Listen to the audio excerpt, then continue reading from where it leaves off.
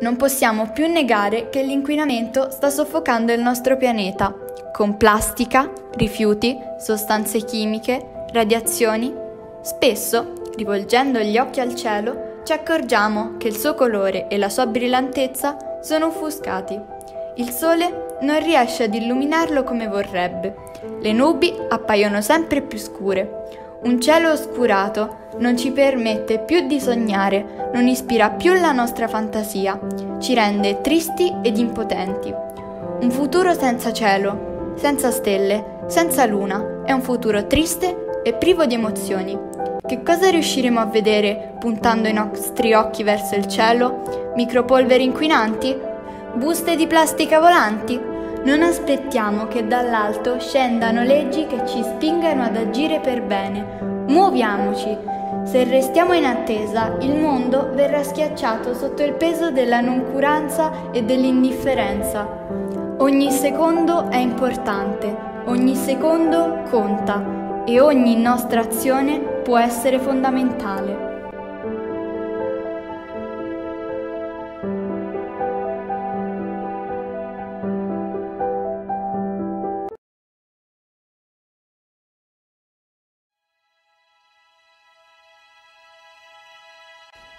Ci siamo illusi per anni che la natura fosse un bene inesauribile, ma ci stiamo accorgendo che così non è. La natura si sta ribellando, si fa sentire. È un organismo vivente che ha bisogno di un equilibrio.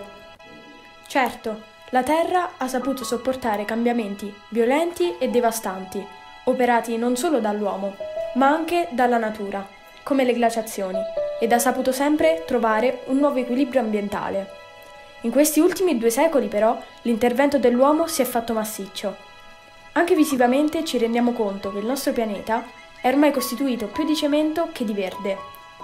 L'inquinamento invade le nostre città, è dovunque, nell'aria, nell'acqua, nel suolo, intorno a noi, e sta provocando malattie gravissime come tumori.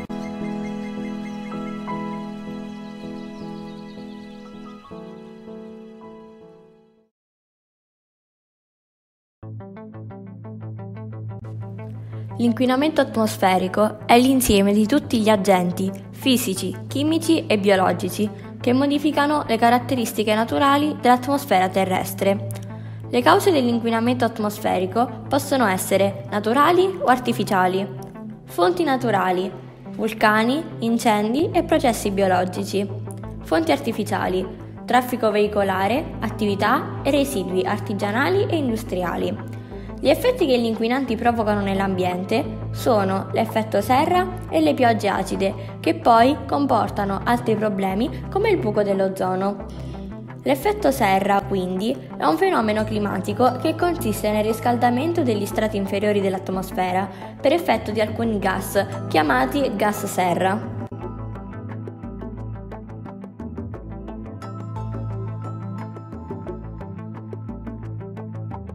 I gas presenti nell'atmosfera assorbono, in vario modo, le radiazioni provenienti dal Sole. Buona parte della radiazione solare riesce a raggiungere la superficie terrestre e, insieme all'anidride carbonica e al vapore acqueo, fa sì che la temperatura media della Terra si mantenga sui 15 gradi centigradi circa. Se non ci fossero le radiazioni solari, sarebbe inferiore ai meno 18 gradi centigradi. L'aumento dell'effetto serra in seguito alla rivoluzione industriale è stato causato soprattutto dalle emissioni di CO2 fossile in atmosfera. Si crea dunque una barriera che non permette alle radiazioni solari di tornare ad alta quota, dopo essere arrivate sulla crosta terrestre, e ciò determina un surriscaldamento che destabilizza gli equilibri dei cicli naturali. L'aria è più inquinata e provoca conseguentemente piogge acide che hanno così un impatto ambientale notevole. La pioggia acida interferisce sullo sviluppo degli embrioni degli animali acquatici, danneggia le foglie delle piante impedendo la fotosintesi, corrode i monumenti, distrugge i batteri necessari alla decomposizione delle sostanze organiche, con conseguente accumulo di sostanze tossiche nei fondali.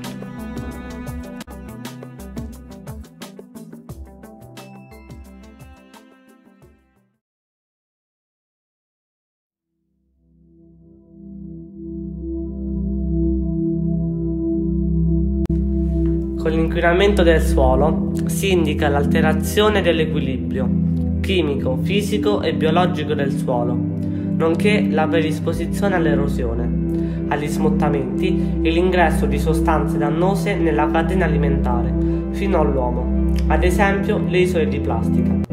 Tra le cause principali dell'inquinamento del suolo si trova soprattutto la dispersione di rifiuti solidi, liquidi e gasosi.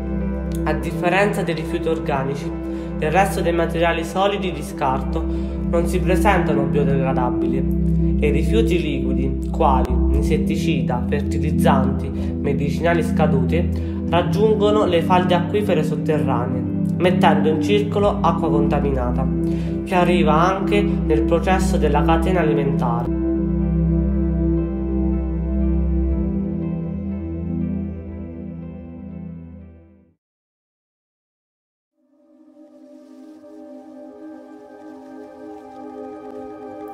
L'inquinamento dell'acqua costituisce uno dei fattori di maggiore preoccupazione al giorno d'oggi. Senza acqua non c'è vita. Tra le cause, una provenienza industriale con scarti provenienti dalle lavorazioni industriali, la presenza di fertilizzanti e pesticidi derivati da un'agricoltura poco rispettosa della natura. Un altro elemento che ha un forte potere inquinante sull'acqua è il petrolio, come del resto tutti i materiali pesanti. Ciò può comportare gravi danni alla salute dell'uomo. Ingerire questo elemento può addirittura condurre alla morte.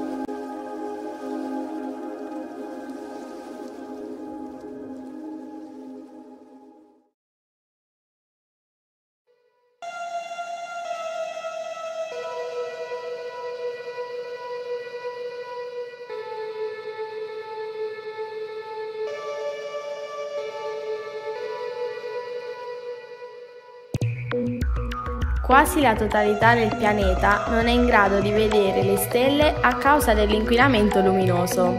La stragrande maggioranza della popolazione mondiale vive sotto un cielo inquinato da luci artificiali.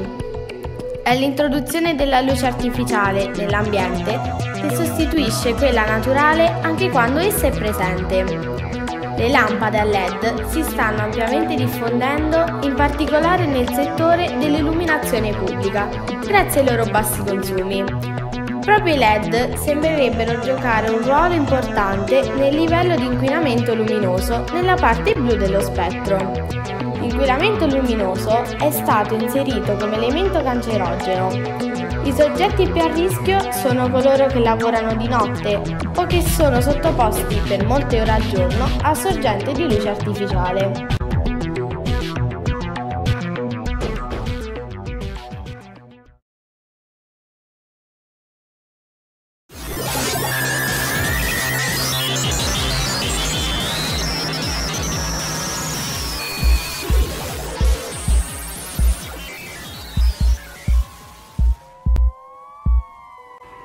L'inquinamento acustico rappresenta uno dei più gravi problemi ambientali a causa dell'elevato e diffuso impatto sulla popolazione. I suoi effetti negativi sulla salute umana sono ormai noti. Il fastidio provocato dai rumori è un'esperienza quotidiana per chi vive nel caos dei centri urbani. Ciò ha comportato disturbi nel sonno, infarti, malattie cardiovascolari. Incide anche sul benessere fisico, mentale e sociale di ognuno di noi. Il traffico veicolare rappresenta la principale forma di disagio per i cittadini, poiché coinvolge gran parte della popolazione, ma anche le strumentazioni elettroniche, elettrodomestici, cellulari, eccetera, le attività commerciali, bar, pub, discoteche e i fenomeni meteorologici contribuiscono a generare inquinamento acustico causando forte stress.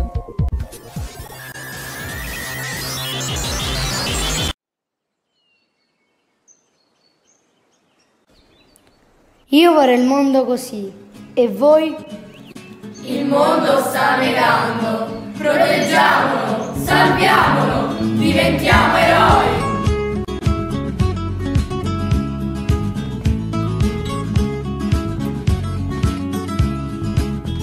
E l'acqua si riempie di schiuma, il cielo di fumi, la chimica lebbra distrugge la vita nei fiumi, uccelli che volano a stento, malati di morte. il freddo interesse alla vita ha sbarrato le porte. Un'isola intera ha trovato nel mare una tomba, il falso progresso ha voluto provare una bomba, poi pioggia che toglie la sete alla terra che è viva, invece le porta la morte perché è radioattiva. Eppure il vento soffia ancora, spruzza l'acqua alle navi sulla prora e sussurra toni tra La raccolta fa la differenza. Nella gestione dei rifiuti, la raccolta differenziata indica un sistema di raccolta dei rifiuti che prevede una prima differenziazione in base al tipo di rifiuto da parte dei cittadini, diversificandola dalla raccolta totalmente indifferenziata. Fare la raccolta differenziata significa ridurre notevolmente la massa dei rifiuti da smaltire e frena lo sfruttamento di risorse naturali preziose.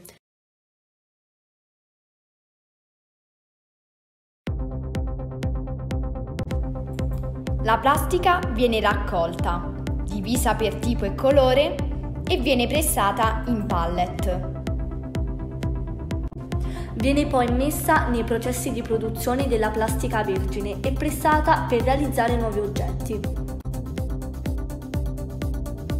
L'alluminio viene selezionato e diviso da altri oggetti, viene poi triturato, fuso e colato per realizzare lingotti e altri oggetti.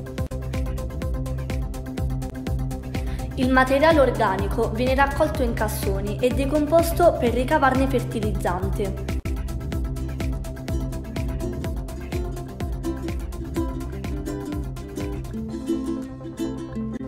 Raccogliamo, ricicliamo, diventiamo artefici del nostro futuro.